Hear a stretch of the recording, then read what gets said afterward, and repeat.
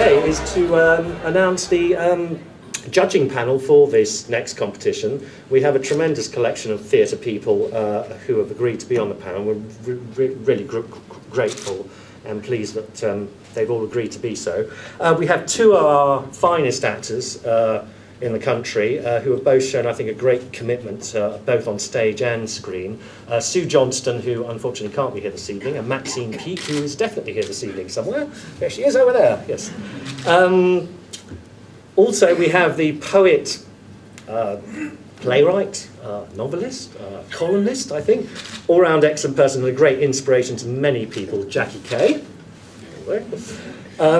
Representing the Royal Exchange is my fellow artistic director, Sarah Frankham. Sarah's really been at the forefront of the new writing at the Exchange over many years now, and has made a huge contribution, I think, to the whole dynamism and energy this company has in relation to new writing. She's also directing Winterlong next week, which is opening in the studio. Representing the informed man in the street and also the chairman of Bruntwood, Mike Oglesby, that's on the jury. And finally, the chair is a writer, playwright who's had a long and wonderful and continuing association with this particular company. His plays have been seen all over the country and internationally. I think he's one of the most influential and important playwrights of our times. Straight out of Stockport, Mr. Simon Stevens.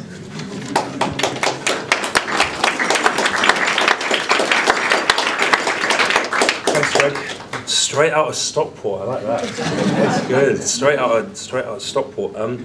I normally get actors to do things like this. It's terrible. It's a terrible mistake. But it is a real privilege to be asked to chair this year's Bruntwood Prize for playwriting. The last 5 years has seen an unprecedented level of playwriting in this country, I think. Theatres throughout the UK have committed to producing new plays by new writers to a quite remarkable degree, and I think the Bruntwood Prize has been at the vanguard of that development. Well,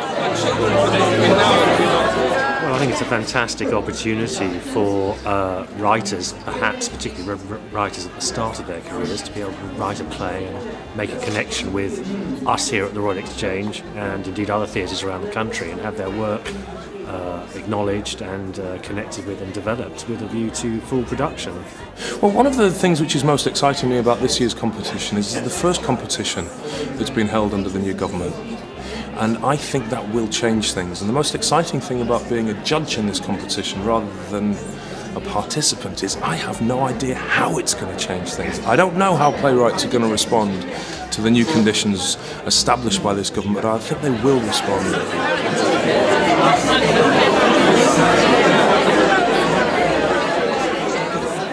Playwrights at their best are a counterintuitive, disobedient bunch. I don't expect, and I certainly don't hope, that we'll find plays more dominated by lengthy, angry monologues or polemic. But I think there will be a change in the ways in which playwrights use and juxtapose metaphor and image, structure and dramatic action to explore that which they want to explore or say that which they want to say. I think this year's Bruntwood Prize for playwriting could be, again, at the vanguard of that change. The plays we read could offer us an insight into those shifts in this country that is as illuminating and energising as the shifts are unsettling. In that sense, I can't wait to start reading.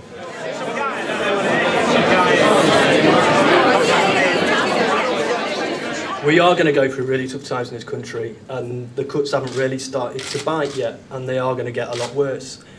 And it's competitions like Bruntwood who really give new writers the opportunity to be dangerous and exciting and a little bit dazzling, and I think they really need to be commended for the work that they do and for pushing this competition forward. I think it's brilliant. Bruntwood is so massively important for new writers and playwrights in general, because you enter the competition completely anonymously.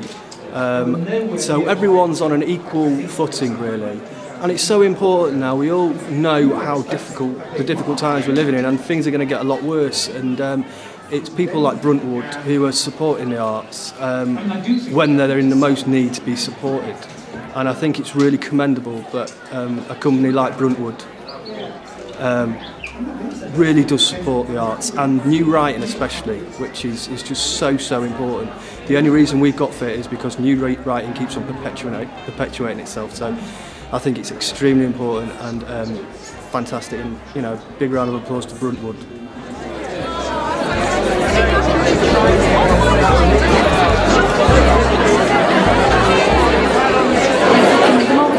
New playwrights, the more you can encourage new talent.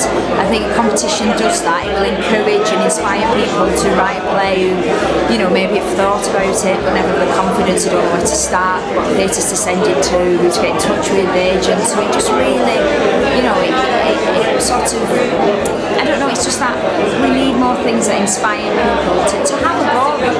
And I always think you can never have too many playwrights.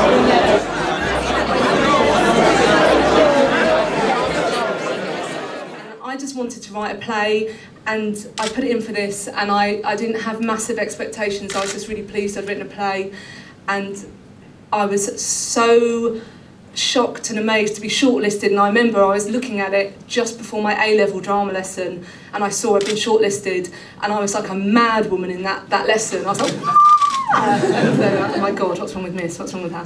And I didn't tell them anything about it. And then to come up and be one of the four prize winners was absolutely amazing as well. Yeah, no, I'm really excited. I've never done it before, so I've never judged anything, so I feel sort of like a little bit inexperienced, but I have read a lot of new plays, and new plays excite me very much, and there's nothing better than reading a play that you know nothing about, so for that I'm kind of can't wait. I'm looking for plays that have an emotional truth to them, that have authentic and original voices, that are arresting, that make me discover something new about myself. I'm not necessarily looking for naturalism, not necessarily looking for surrealism either. I'm looking for something that has a bit of an edge to it, and that really makes me think with my heart, if you can think with your heart.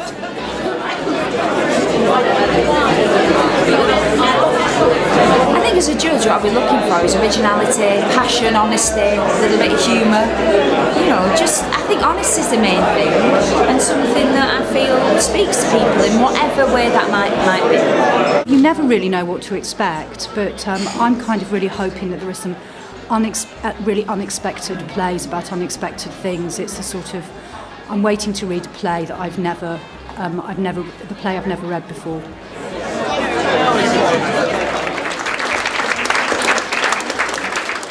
It's quite amazing. It really only seems like yesterday when my wife Jean and I were sitting in a restaurant in Didsbury with Graham and Sarah, and we were chatting about what we might do in the future. We'd sponsored quite a lot of new plays and where we might take it.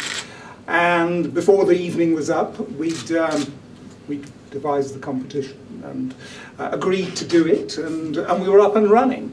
It really is fantastic when you consider, we've probably in that short period of time something like 3,000–4,000 new plays. We've had 6 of them produced here. I mean, it really is just amazing. And also to hear people talking about the Bruntwood,